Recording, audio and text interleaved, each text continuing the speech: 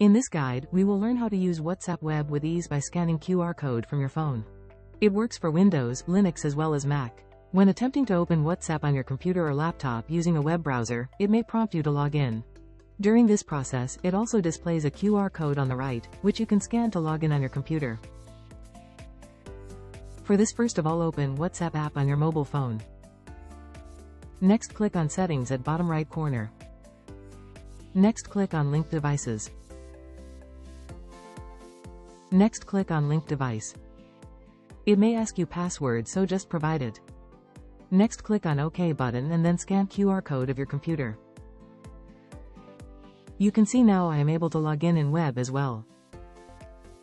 Now you can have conversation in phone as well as web. Both will sync the data automatically.